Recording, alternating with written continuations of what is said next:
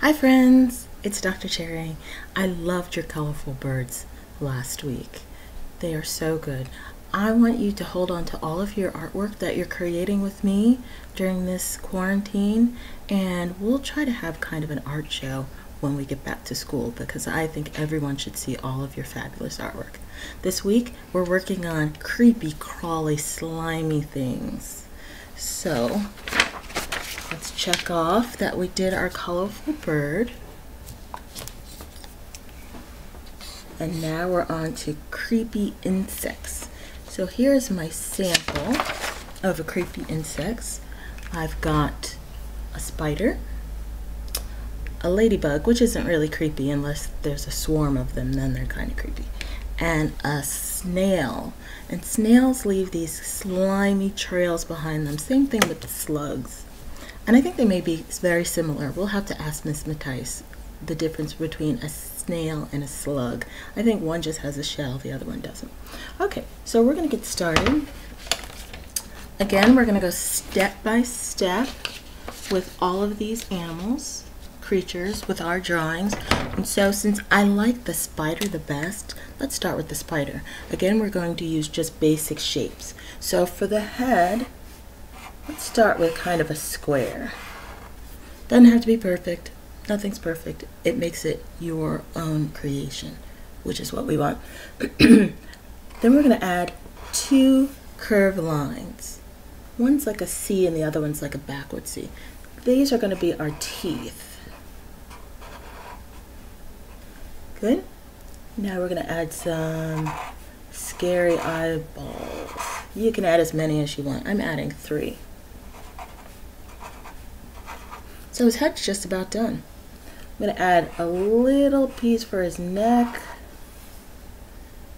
And then for his body, it's going to be kind of brown shaped. Triangle with a round piece on the end. We're almost done. All he needs now are legs. And spiders have how many legs? I believe they have 8. So we're going to put 4 on each side. Got that? Okay. We're going to make these more three-dimensional by flushing them out a little bit.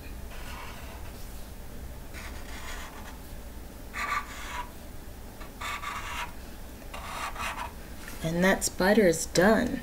Now, on my original piece that I showed you, the spider was right side up, but I think for this, let's turn him upside down so that we could add the spider web like he's coming down from the ceiling.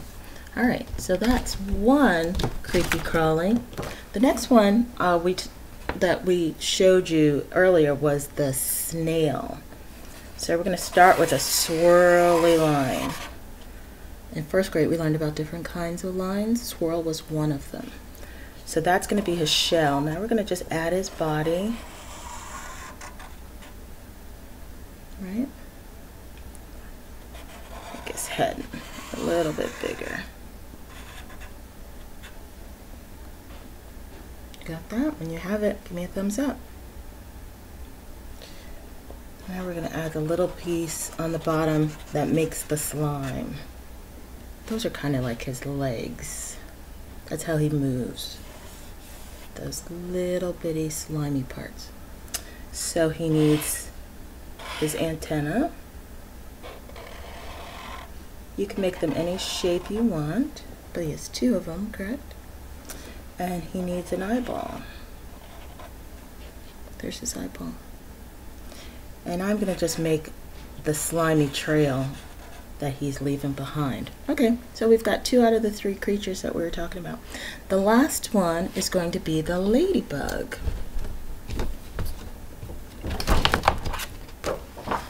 Ladybug, we're going to start with a triangle shape.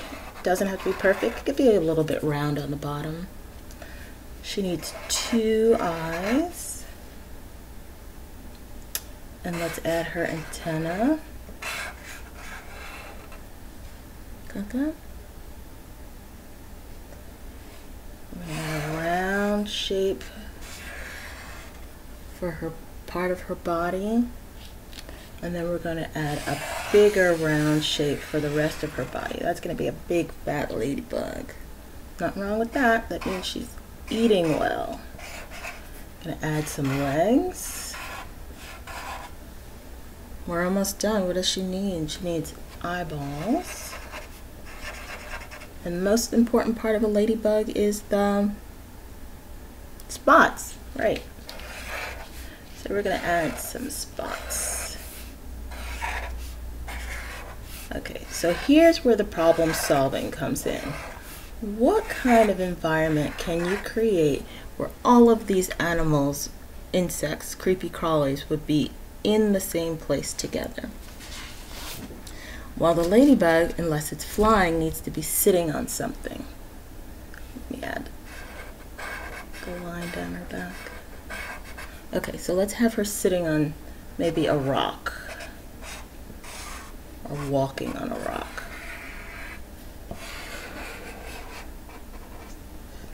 Be a ledge. And then my snail is just crawling by the land, and the spider's hanging out. Maybe there's a tree branch nearby that he's hanging from.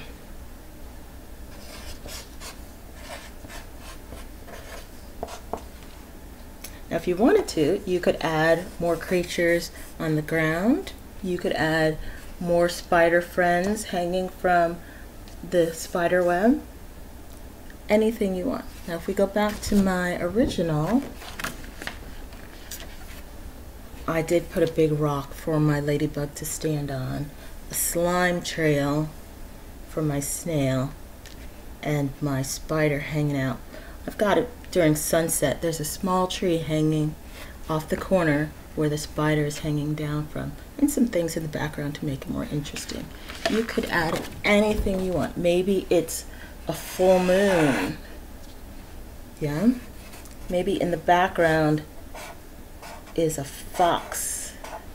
It's gonna come out and eat all the critters.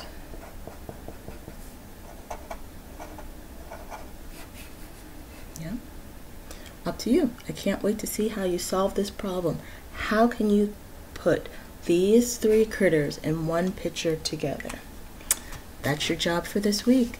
I can't wait to see what you come up with. I miss you terribly, but I have enjoyed seeing your artwork and hearing about all the creative things you're doing at home.